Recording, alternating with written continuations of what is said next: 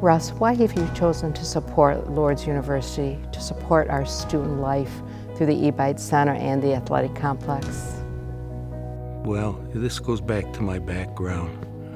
Being the son of an immigrant family where we had many, many nationalities in the neighborhood, and I always felt that education was an equalizer and brought people together. Your future is based on decisions you make as an adolescent. And this is the time you are least capable of making the right decisions. So I think athletics, I know at least it helped me channel my efforts in the right direction. Why are athletics so important to you and to Lourdes and our students? I think athletics creates a passion. It makes you focus. It gets your competitive juices going, and you want to win. And I think that's also a synopsis of life. You ought to enjoy yourself, you ought to play to win, and enjoy the fruits of your efforts. Well, I think education is more than just books and grades. It's also social responsibilities as well. And therefore, I think this rounds you out in a multi-dimensional situation. They learn the word of teamwork and uniting to win. Russ, were you yourself active in sports? How did it benefit you? Sports kept me out of trouble.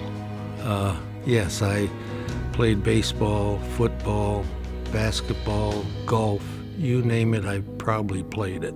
My mother always found me when I didn't come home on time on a moonlit ball field. And so I think that was very important, A, for keeping me out of trouble, B, my mother always knew where I was at, although I was never home on time because of athletics. Russ, you are a generous philanthropist. People support things for many different reasons.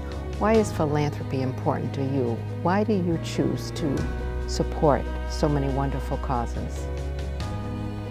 Well, I could give you the proverbial line that you should give back. But in my case, first, I've done well in business life.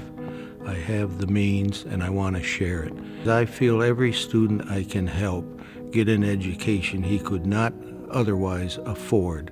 Someday they will have a family, and so instead of helping one, I've helped a family. I think people make life more complicated than it really needs to be. And they are always looking for rules to follow, which to me means they want to escape responsibility for doing the right thing. I just say do the right thing, and then let your conscience be the guide. Excited. Encouraged.